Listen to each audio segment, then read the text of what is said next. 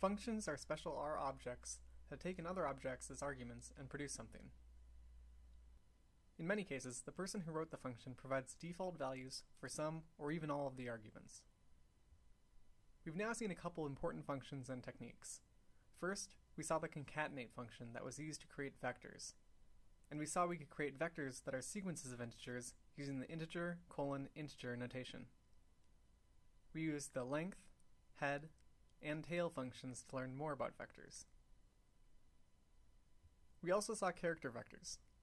The letters object is a built-in vector of letters inside of R, and if we wanted, we could examine a subset of the letters. We also saw how to construct matrices using the matrix function, as well as how to specify the number of rows and columns for a matrix using the second and third arguments. The dim function provided a way to check the dimensions of a matrix, and we could again use brackets to examine a subset of the matrix, except that we specified both rows and columns, or just one.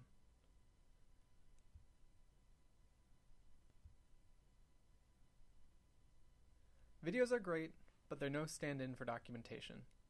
Thankfully, most functions in R are very well documented. To access the help file for a function, just type a question mark, the function name, and then hit return. Here's the help file for the sequence function. At the top of the file is a description of the sequence function and other related functions described in this help file. The next section shows the sequence function and its variants, and the arguments section provides details for what type of inputs are reasonable and how to specify additional options. The next sections of particular interest are the See Also and Examples sections. It's a good idea to take a look at the example section early on when you're exploring a new function. On OS X, it's also easy to run examples from the help file by highlighting the example text, holding down Command, and then hitting Return. Congratulations! You've completed the first section of R videos.